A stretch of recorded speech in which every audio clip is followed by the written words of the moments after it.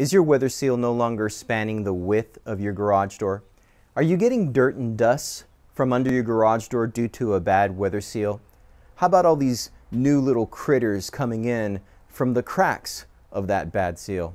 Hey party people, Santiago from SOS Garage Door Service, and on this channel we provide you pro tips and tech reviews for all your residential garage door needs. And I'm coming at you with a sequel on a topic that we've covered before, bottom weather seals. But sometimes you just don't know which seal to get, especially if you have a Wayne-Dalton door.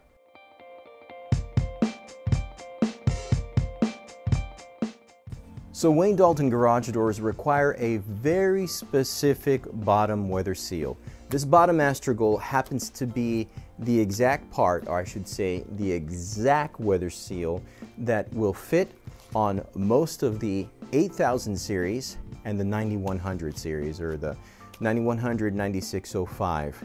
Now it's important to understand that this seal, of course, has a specific groove, and it's not like the T-channel groove that we've featured before on this channel. No, this is a little bit more like I don't know if you guys can see that, but it's not necessarily T, it's almost like a bubble groove. It's like a little circular groove. And that's because the bottom retainer to the 8000 series garage door and the 9100 9605 has a specific channel shape.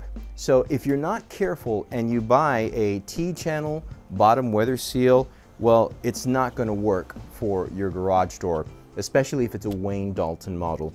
You want to go with the official Wayne-Dalton bottom astragal, Wayne-Dalton bottom weather seal to fit your specific garage door needs. So let's go ahead and take a look to how to change this bottom weather seal.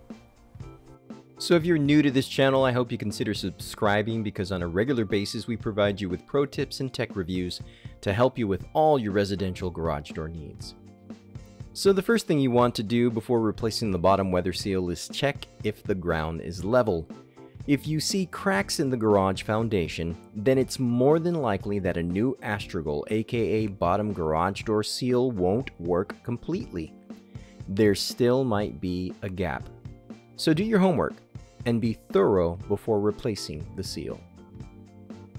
After carefully taking off the old bottom weather seal, you want to make sure that the bottom section is cleared from all dirt and debris. Like in my last video about getting the right bottom garage door seal, you should spray lubrication slightly into the channel of the bottom retainer. This will help facilitate the installation of the new weather seal.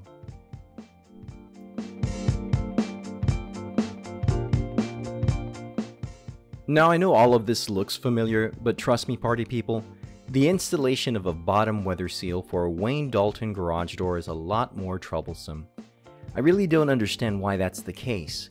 I believe it's because they use a round or circular type astragal with a matching bottom retainer.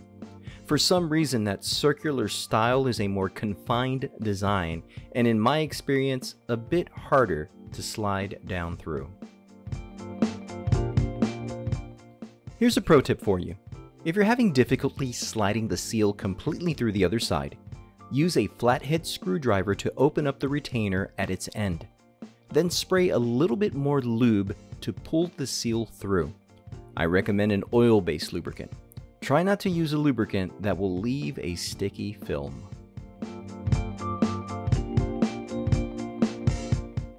Now Wayne-Dalton does offer instructions on how to replace the seal along with the retainer, but I do not recommend that you try this at home.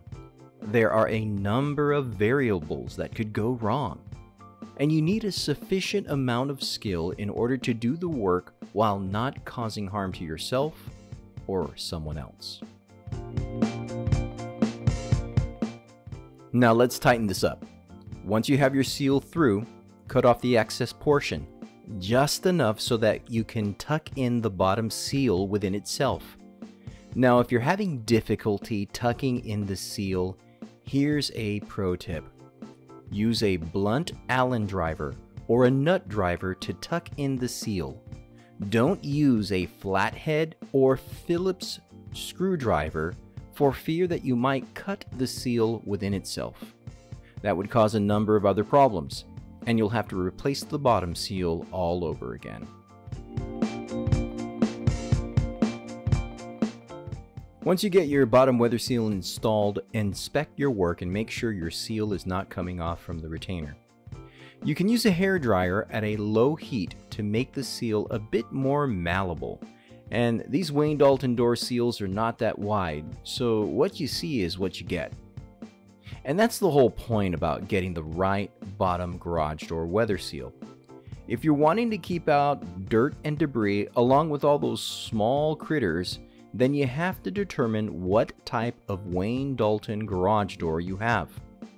Once you know your door model, then you can have the confidence to install the seal. The Wayne-Dalton Model 8000 will follow the same principles when applying the same seal, but the retainer is a bit wider and thus it's a bit easier to apply. How do you know which Wayne-Dalton model door you have? Well, the Model 8000 comes in a non-insulated and vinyl back insulated configuration.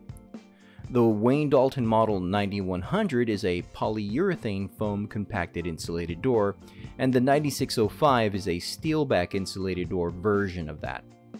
These doors are slim in design, moderate in their R value, and fairly well built. So the ability to replace the bottom weather seal is a plus when adding longevity to the use of this garage door.